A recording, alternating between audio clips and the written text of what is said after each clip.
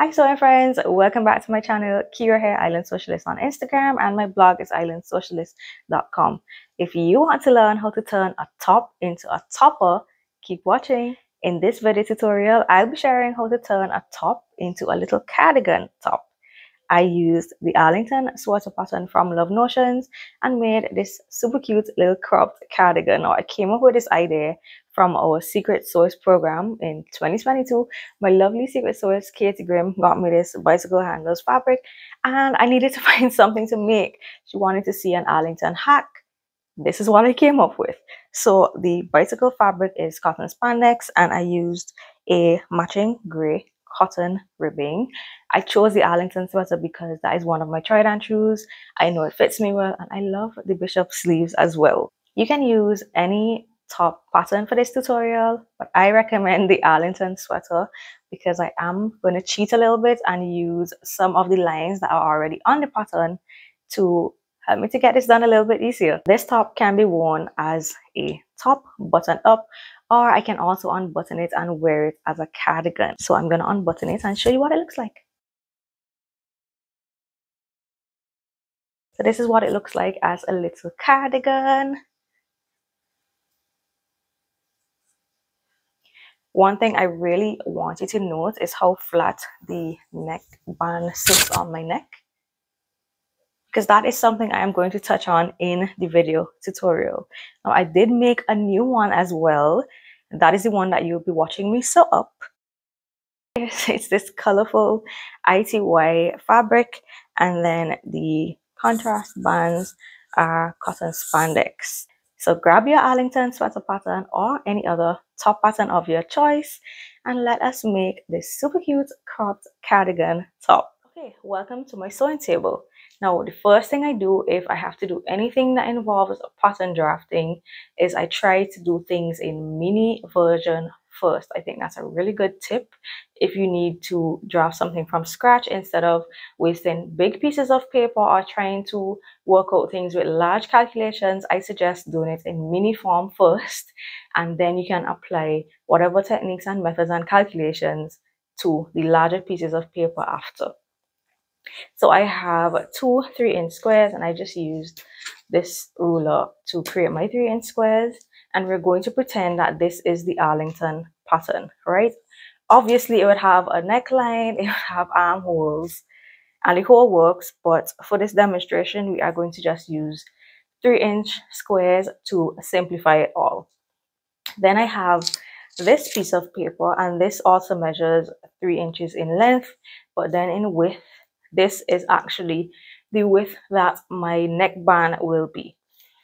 So you know, when you fold a neckband in half, and then you'll attach it to the neck at the 3/8 inch, and then it would look something like this. So this is calculated so that it will have a finished neckband of 1.5 inches after you take away the 3/8 inch seam allowance. So this, let me just write on it, neckband, this measures 3 3/4 inch across, so that when you fold it in half and you sew at the 3/8 inch seam allowance, it will then come to a 1.5 inch neckband. So what we're going to do is we're going to imagine that this is the fold line of the Arlington pattern. So I'm just going to write fold line, and I'm just going to write Arl front, right? This is a replica of this one, because what I want to do is attach this neckband to this. So I'm going to go ahead and sew right here at 3/8 inch seam allowance. So this is what it looks like when it's sewn, and of course it will be like this. You'll have your seam allowance folded to the inside, and it would be like this, right? So the next thing I want to do is find the center of my neckband, because the center is where the buttons and buttonholes will go. And half of 1.5 inches is 3/4 inch. So I'm just going to go ahead and mark that halfway point. So right here is where you have your little buttons along the center. Now I want that my center front when it's buttoned is exactly the same as the original center front on the Arlington pattern. And if you check them against each other, you can see that it is not. It is a little bit bigger because I added this band. And when you measure, you can see that it's off by the exact 3/8 of an inch.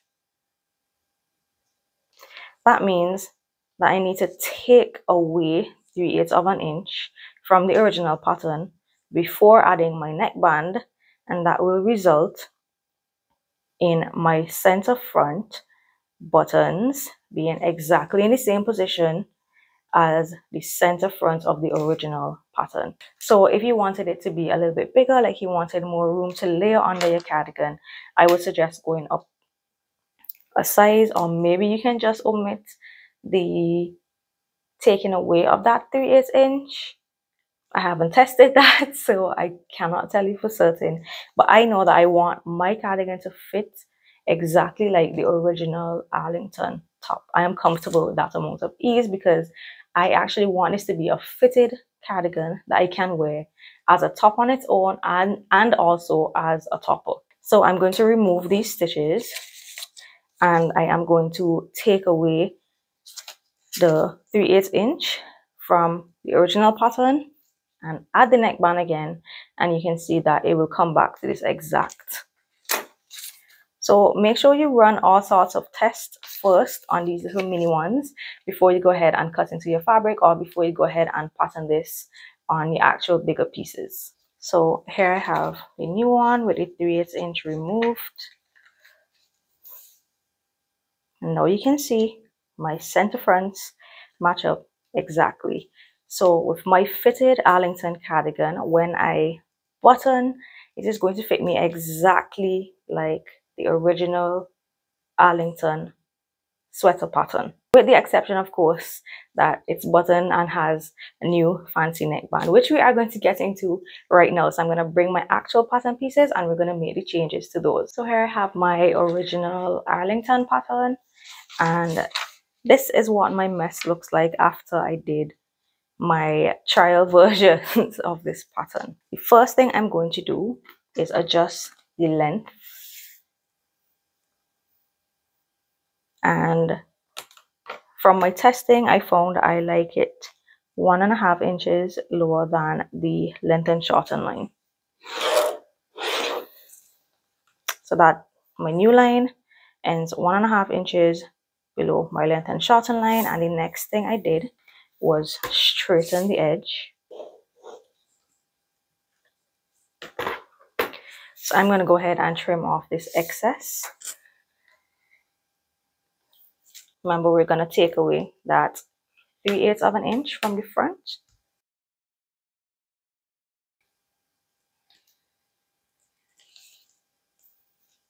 And I like a V-neck cardigan. You can use the cowl neckline just as it is, and that would give you a scoop. Of course, you want to lower it.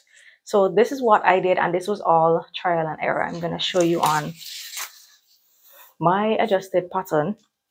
As you can see, I drew a line straight through the apex, straight across, and then I measured up. So on my first test, I measured up 1/2 inch, and you can see the mark here, but I found out that one was just a little bit too low. And then for my second one, which is the one with the bicycle handle fabric that you've seen on social media, that one I went an additional inch above, so a total of 1.5 inches above the apex marking. And that one, I found that one to be just a little bit too high. So in today's demonstration, I'm just going to go 1 inch above the apex marking. So there is my line through my apex, and now I'm going to go 1 inch above that line. That's what that looks like. So you can choose where you want your V-neck line to hit. Bearing in mind, there's going to be a neckband attached to this as well. So that's going to also add some height. And the next step, and I love the fact that we have this cowl neck marking, because that is the mark I'm going to use to connect to my V-neck point. And the reason for this is if we use the regular neck, when you add that 1.5 inch band, this is going to be creeping up your neck like a mock neck, and I want it to lay flat around my neck. So I need it essentially to go towards the shoulder a little bit more. So on another pattern that does not have this additional line, you will need to measure inward how much you want it to go in. But because we have this cowl neckline, that is a nice cheat for me. So I'm going to just line my ruler up the edge of the cowl line on my v-neck mark, and easy peasy, this is my v-neck line. And this is my new front pattern piece, and I'm just going to add cardi because it's going to become my Arlington sweater cardigan. The back is even simpler. So this is my back. Of course, I have adjusted my length. The only difference is, as you can see, I did do a little cheaters sway back adjustment. So it was originally the same 1.5 inches lower than the length and shorten line, but I did take off a little extra in the center back. So this is what the original neckline looks like on the Arlington pattern. You have the regular neckline, and then you have the cowl neckline as well. So for my first test, I actually cut directly on the cowl neckline. That way the shoulder would match up with the front shoulder, since we cut the front shoulder at the cowl. But I found that the center back fell a little bit too low. So even when I added my 1.5 inch band, there was too much of a dip, and that was causing gaping at the back neckline. So what I did instead is I did cut from the cowl neckline at the shoulder so that the shoulder matches the front, but then I drew a new curve that connected it to the original regular neckline, and that is what my new neckline looks like. And that is it for changes to the back. So you're going to connect your cowl neckline at the shoulder to the regular neckline at the center back. Now that we have new pattern pieces, we won't be able to use the regular Arlington sweater shirt hemband, because this hemband is made to fit lower on the hip, and because of how short my pattern piece is now, it actually hits a lot closer to my waist. As you can see, this is the waist notch. So this is a cropped cardigan. Should have added cropped. So this is a cropped cardigan. Of course, you can do it whatever length you want. So if you wanted to keep the original shirt length, that is fine. And in that case, you can use this exact length of the hemband. But in my case, it's going around a smaller circumference, so it's going to end up a little bit shorter. I also want it to be a little less wide, because the Arlington hemband gives you a 4-inch waistband, and I would prefer a 3-inch waistband. Since this is a cropped cardigan, just so that it doesn't overpower the cardigan, I think I need a shorter hemband. So for the bicycle handles one, I did do the 3-inch waistband, and I found that that looks perfect. The first thing I'm going to do is turn this into a 3-inch waistband instead of a 4-inch waistband. And the calculation for that is super simple. You need it to be 3 inches. That's folded in half. So that's a total of 6 inches. And then you need to add your 3/8 inch seam allowance to both sides. So plus 3/8 inch plus 3/8 inch, and that's 6 3/4. So I'm going to change this so that it is 6 3/4. This ruler is 6 inches, so I'm going to use that to help me. I am going to first draw 3/4 of an inch, and then from that line I can do 6 inches.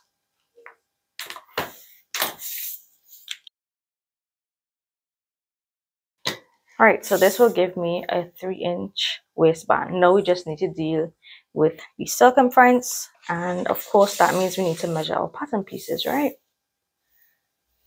So the way this band is going to be applied is this band is going to be applied first before the neckband. So it is going to be applied right up to this edge. However, the front will be stitched to the back. So you'll have a little 3/8 inch seam allowance missing from this side. So I'm just going to go ahead and draw that in. Right? So this little mark is 3/8 inch seam allowance. So I'm going to go ahead and measure. And I have 9 3/4. Right? And that is your front. And then the back is cut on the fold. And again, the back will be stitched to the front. So you need to take away that 3/8 inch seam allowance. So I've done a little mark there.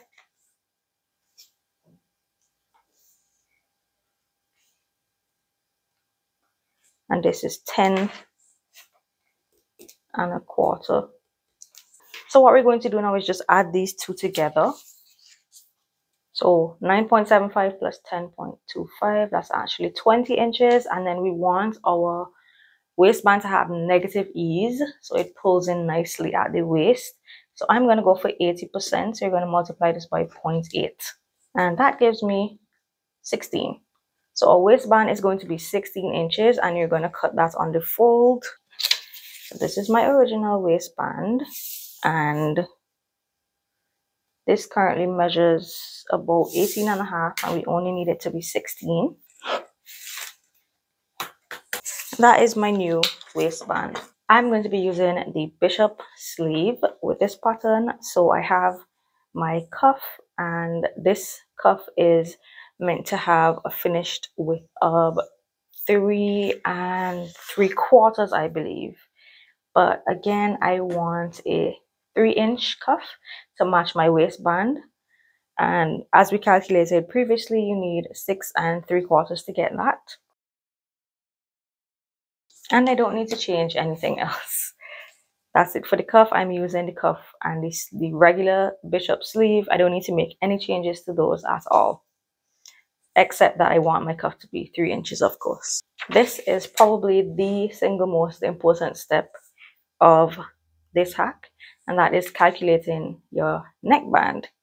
I'm going to cut the neckband in 2 pieces, not on the fold. I actually just find that center back seam on a neckband helps it to sit better around the back of the neck as opposed to a fold. I don't know if that's just me. I would love to hear your thoughts in the comments below. So I want my neckband to have a finish width of 1.5 inches. And we already calculated that with those little tiny squares. In order for that to happen, it needs to be 3 3/4 inch. So I've already just taped together some paper, a strip that is 3 3/4 wide. Now we need to actually calculate the length and the different stretch percentages. Now when I tested my first one, and I'll insert pictures, I did everything at 80%, including around the back of the neck and so forth, and there was a lot of gaping. And for my second test, I made sure to rectify that by having different percentages along the neckband. It seems like a lot of work, but it is going to be absolutely worth it in the end. So here is my back, and you can see my back neckline there.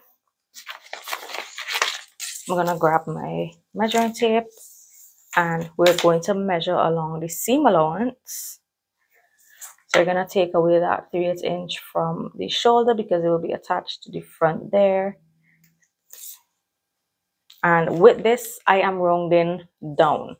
Because I'm working with knit fabrics, I feel comfortable rounding down. So here we go. So I am going to just use 5. It's like the smidgenest over 5, and I am comfortable using 5. So back neck, we're gonna go with 5 inches, And for the back neck, I want to do a 75% opposed to 80 or 85 like I did in my first test. So we're going to multiply this by 0.75. And that's going to give me 3 3/4. So with the front neck, it is broken up a little bit more. And what I want to do is call this point here a notch. That is literally the point of the V. So for my front neck, I'm going to put front neck 2 notch. So we know that we're not going past that notch just yet. And again, I'm going to take my measuring tape and we're measuring along the seam allowance. And remember, there's shoulder seam allowance as well. So you're measuring right from that notch up to the shoulder seam allowance. Here's my 3/8 inch seam allowance. And I have exactly 10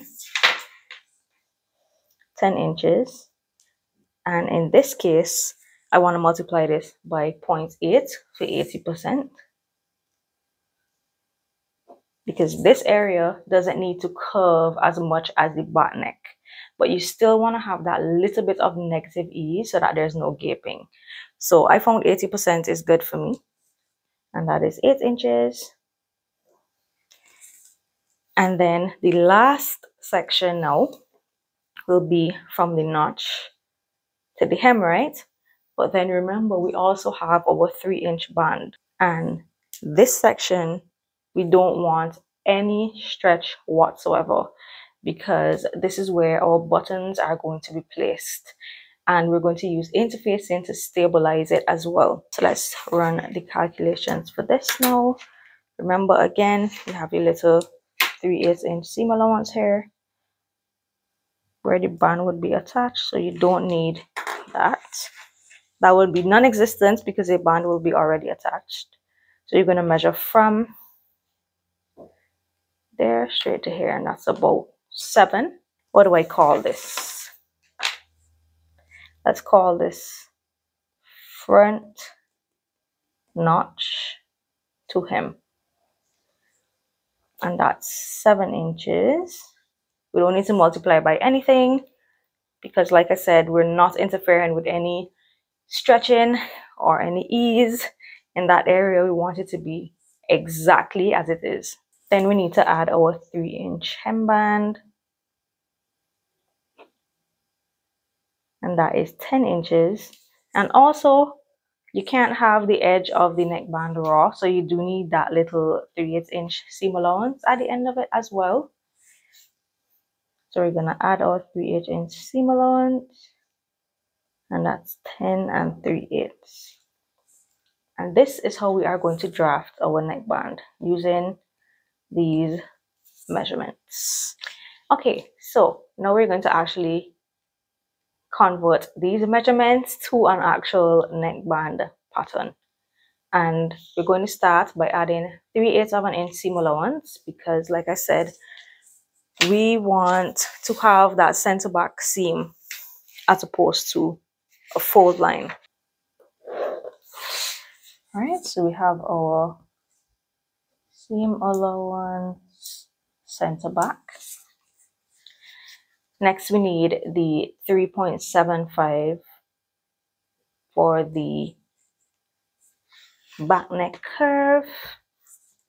Have 2 notches so that you know exactly where these notches are going. So these are my back neck notches, and you're gonna match these to the shoulders, right? Match the shoulder. Then we need the front from those neck notches to that V point notch, and that's 8 inches. And so these notches are your V-neck notch. So remember, from here to here has 75%, and then from your shoulder to that front v-neck notch has 80%. And now we're gonna add our 10 and 3/8. So here I've added my 10 and 3/8. And this is my finished neckband piece. If you want to, you can draw in the seam allowance to the bottom as well. So this is your seam allowance. And this is the hem. And you are going to cut 2 of these.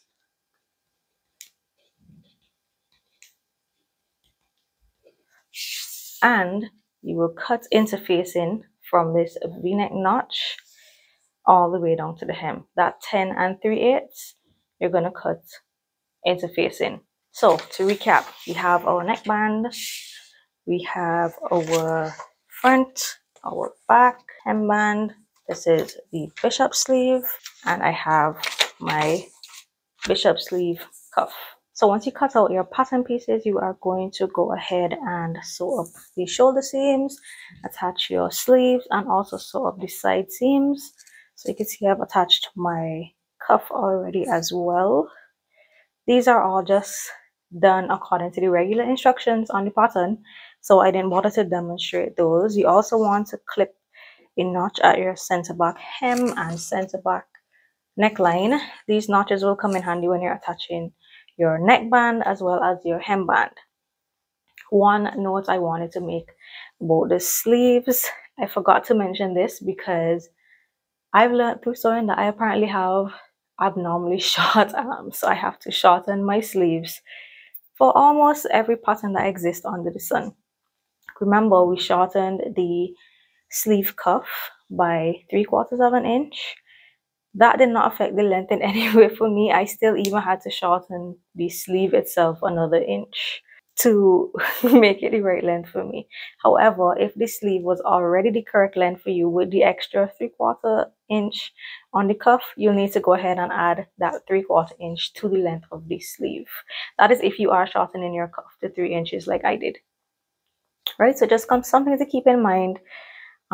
If you are adjusting the length of the cuff, make sure you also adjust your sleeve to add back whatever you take away from the cuff, or vice versa. So the next step is to add our hemband, and this is my hemband piece, which is the 16 inches cut on the fold. We are going to simply fold this wrong sides together. Gonna go ahead and just pin this to keep it in place. Okay, so now I have my waistband pinned all together. Here is that center marking. The next thing I want to do is find the quarter, so I'm going to fold the edge to the center marking. I'm going to clip, and I'm going to do the same on the other side.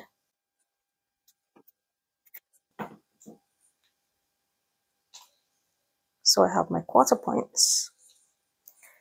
I am going to take my cardigan. Right now I have it upside down, so this is the neck edge and this is the hem edge. And here is my center back notch. And I'm going to do the exact same thing. I'm going to fold it to meet the edge, meets the notch. My quarter point is almost at the side seam, but not exactly. So now we're going to match up those exact points. So here is my center back notch and my center back notch on the waistband. And I have my quarter points.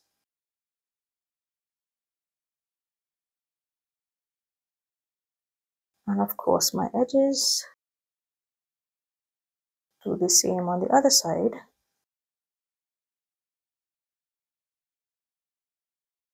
And as you can tell, my waistband is quite a bit smaller than my hem, which means we have to go ahead and ease it in. This is what is going to give you that nice negative ease. That's going to pull in the waist nicely.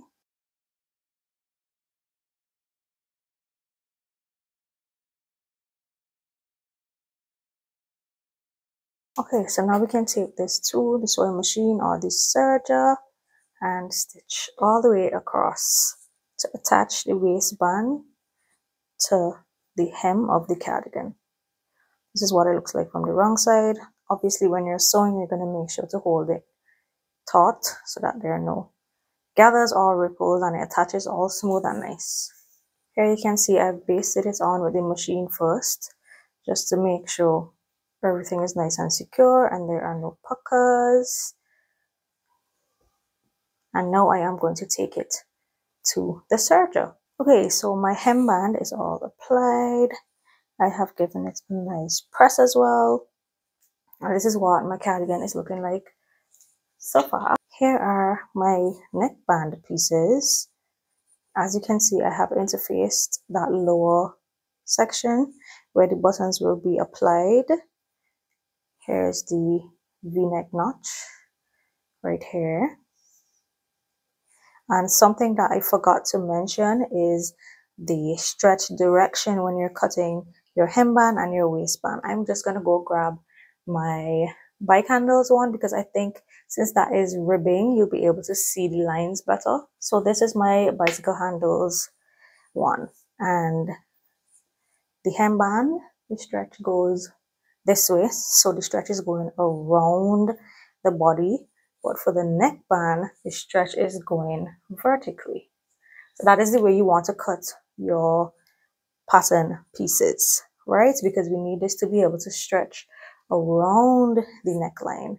And then in here has that nice interfacing, so down here does not budge to distort the button band in any way. So the first step to sewing the neckband, I'm just gonna set the cardigan aside for now. We're going to attach the neckband right at that center back seam. So I'm gonna attach the neckbands together at the center back seam, right sides together. Gonna sew this with 3/8 of an inch seam allowance and press the seams open. So here's what that is looking like. I have my seams pressed open. The next step is to take the bottom hem edge and we are going to fold it right sides together, and we're going to stitch 3/8 inch seam allowance across. And of course we are going to do that on both sides.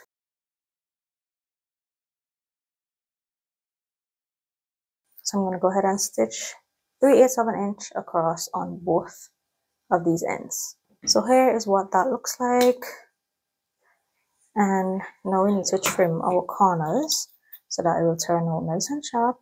Not too close though. And I'm just going to braid these seams a bit. I'm going to make one narrower than the other.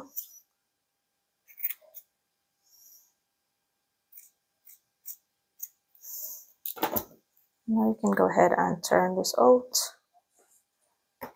Poke out your corners. Now you can go ahead and fold your entire neckband in half along the long edges. And your notches should help you to line up everything easily.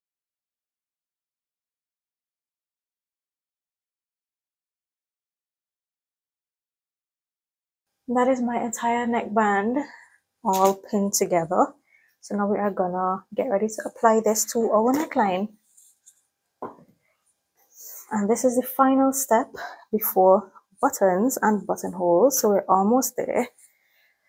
So here is my cardigan. I find it easy again to flip it upside down. And we are going to use our notches to help us align everything. So the first notch is this center back notch. So we're gonna find our center back seam.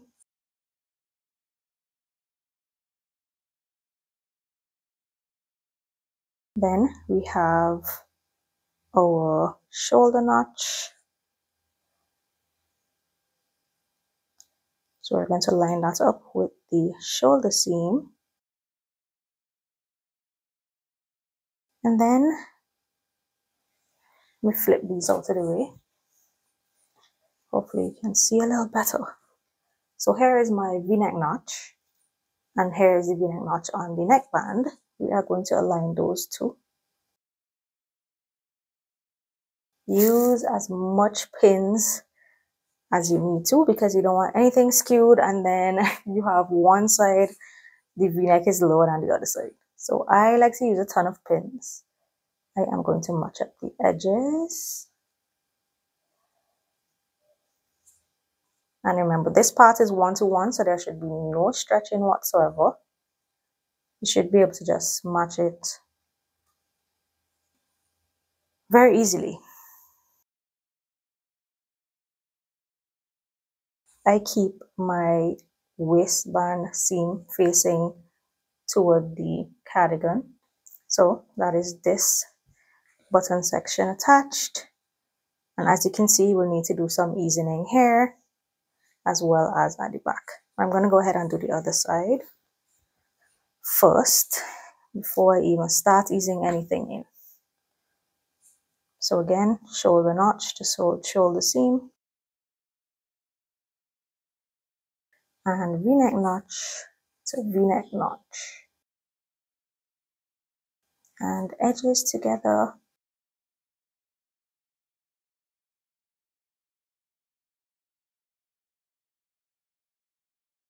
And now we can go ahead and ease in the parts that we need to ease in. I'm going to go ahead and ease the back first. This one has to stretch a lot because remember we did that 75% ratio. So it's going to be a little bit finicky, but it's going to be definitely worth it in the end because you'll have absolutely no gaping if you use this method. So just take your time and ease it in. It's going to feel very unnatural. Of course, if your fabric has less stretch, you are definitely going to want to increase that percentage. Otherwise, it just may not be able to stretch enough.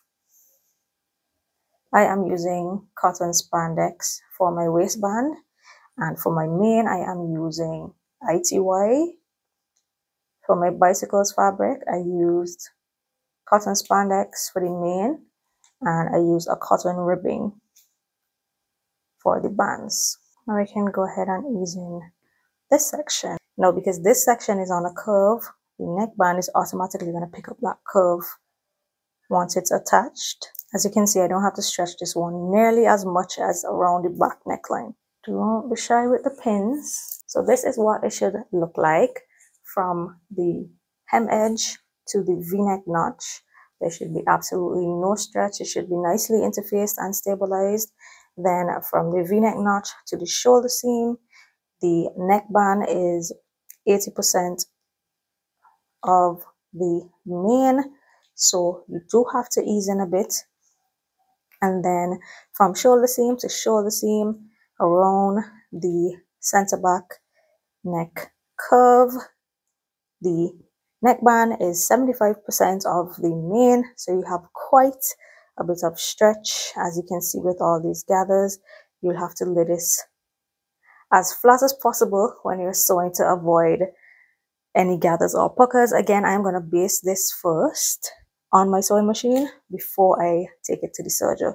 So I'm going to go ahead and baste this. I'll show you what it looks like after it's basted, and then I'll show you what it looks like after it's serged. So here we are all basted.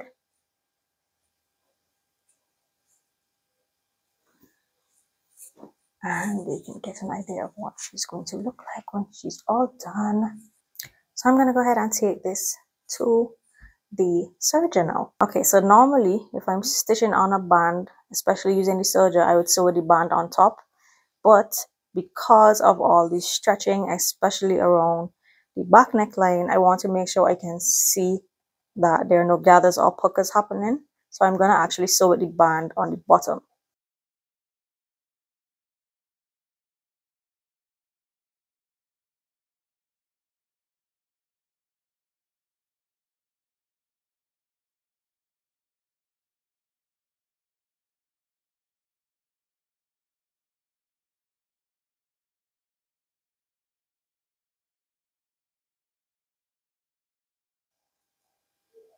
I'm leaving a tail because I am going to thread this serger tail back up through the band, and then when this is pressed,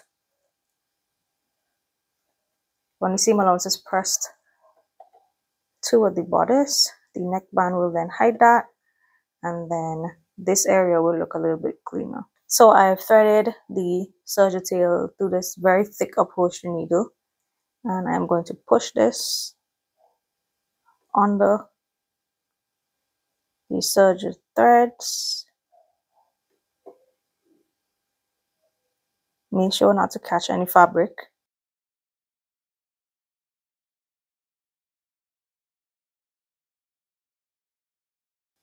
That should be good. And just trim the excess, and for good measure, I'm going to add some fur check. And this is what it will look like from the right side. Obviously, you will give your band a nice press. If you want to, you can top stitch. I prefer it without top stitching, so I'm just going to press it nicely and make sure that this band covers the seam allowance. So the last step is to remove the basting stitches that we did on the machine to keep the band in place, and then give it one final press to get the band laying all neat and nice. And then you can go ahead and do your buttons and buttonholes, and remember, you're only doing the buttons and buttonholes within that interfaced portion, and you can definitely feel with your fingers where the interfaced portion starts. So this is my final cardigan. Here's what she looks like on the inside. I hope that the process was really clear and simple. I know the calculations, maybe a little bit of overload, but I think it is worth it in the end to end up with this super cute cardigan top from just the Arlington sweater pattern. I love the fact that we were able to use the cowl neckline as the starting point of the V. It is just so cute. So here's my new Arlington sweater cardigan. I love this one as well. I love the bright, fun colors. Obviously, I live on an island, a tropical island, and this is just right up my street. Here is your 360. I did the same bishop sleeves and everything. I literally did this one exactly the same as my previous one, with the exception of lowering the neck ½ inch. And what I should have changed is the cotton spandex, because it has less stretch than the cotton ribbon, and it also has much better recovery. I should have used 80% around the back neck and then 85% on the rest of the cardigan. It was just really hard to sew, especially around the back neck. You really had to stretch and ease that thing in and use a gazillion pins, and it even had to seam rip a little bit where there were some puckers. So my advice is stick with the 80 and 85 unless you're using something that doesn't have much recovery or a very stretchy fabric like ribbon. Then the 75-80 would work. It still looks great, and nobody would even know that I struggle to sew around the back neck. The back neck sits so flat on my neck, which is the perk of using the 75%. But I think 80 would have been fine as well. So it's kind of trial and error, and it's just based on the stretch and the recovery of your fabric choice. So we've come to the end of this video. Thank you so much for watching. I know it's a very long video, but I didn't want to leave out any details at all, and I wanted to make it as clear as possible with all those measurements and calculations involved. So I hope you will give this a try and make your own Arlington cardigan, or turn any other top into a topper. That's it for now, and I'll see you in my next video. Bye!